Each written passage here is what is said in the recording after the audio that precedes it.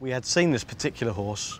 We stopped the guy on the road when it was harnessed up, just to talk initial sort of introduction to people when we first got here. The first weekend we got here before any training started, and we invited that owner and that horse to come to the farriers, to come in and get the horse's feet looked at.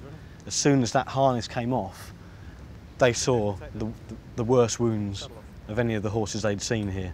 When they first saw that, we were just round the corner in the workshop, and they said, please come and have a look at this horse and see what we can do for this. The rudimentary saddle tree, as you can see, is going to put downward pressure on the top of the spine and cause this type of injury. Prolonged use has caused this, but when it is infected as well, which is often the case with open wounds like this, it just becomes a much bigger problem. This needs immediate veterinary care.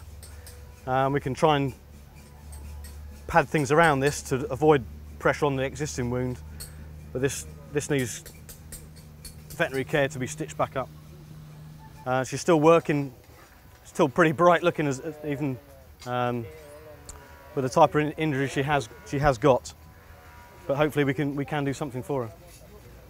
We wanted to take action as quick as possible with getting some kind of remedy to fix that particular problem.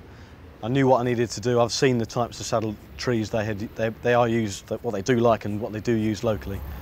There's no equine veterinary help at all in this area, so we're just going to try and put a wound pad over the injury, around the injury, and then try and add a driving pad, a good quality driving pad on her to try out.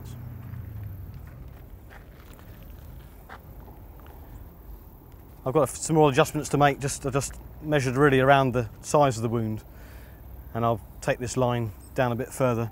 There's no chance of that touching any of the injury. I'll also tell the owner to bring that pad up so it's not tight on the wither, only part of the back, and I'll minimise how much material I'm using.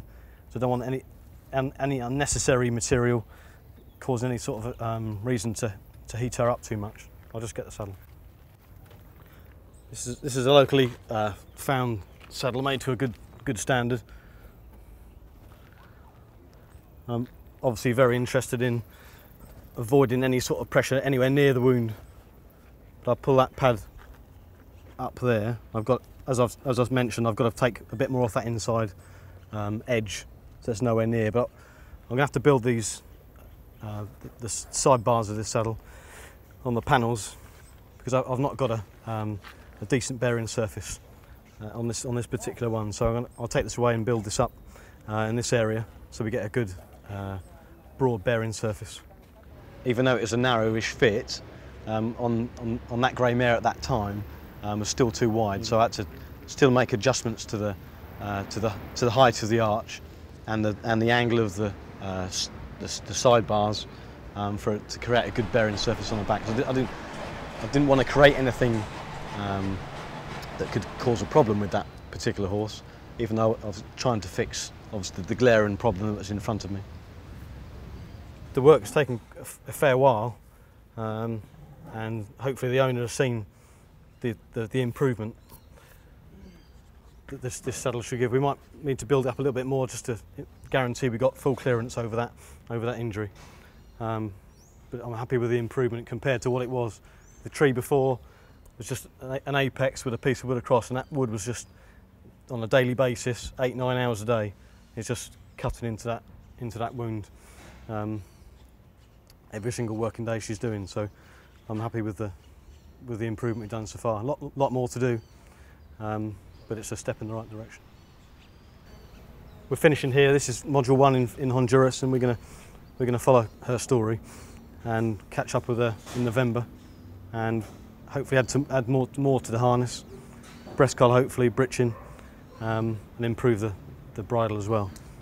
We've met her and the owner on each module ever since we've been here, and this is the 5th one now. And we did see an initial improvement, a fantastic improvement in about 10 weeks from when we came back for the next module. We don't want that just to be a quick fix with someone. You've got to tell that owner exactly what we're doing, what those principles of fitting that saddle are, how they're going to fit the rest of their harness, because that horse ended up with a complete set of harness after that initial saddle fit, and we don't want that to be a flash in the pan. We want that to continue. Has he had any further problems? Has it had any other knock-on effects which I didn't see? Again, down to communication with the owners. This is a mare we saw exactly a year ago. She came down to where the farriers were working near the training centre, and they called us over to show us the wounds. There was a particularly large wound here, and there's one further back on the wither. To see this healed, and the way it has healed, and even the hair growing back, is just amazing. Her general condition has improved as well. Even she's still quite slight now, but from where she was before, it's a massive improvement. René's done a great job of listening to what we've got to say, and hopefully he can tell other people as well that this is a shop front example of what we do. With the help of the wound control pad, the cut-out pad, and the correct fitting of the saddle itself, has done a fantastic job. To see that wound to go from where it was to where it is now is fantastic. In a short time, the work of the teams on behalf of World Horse Welfare, all the guys from the UK, the owners in the communities, especially the students as well, have done a fantastic job in a short time. But it's just the beginning of what we can do. This is an excellent example of a horse's condition improving, the harness improving, simple, effective changes to the whole picture, the cart with the adaptations as well. If people can see it for real for themselves, they can start to believe that changes are possible in their communities.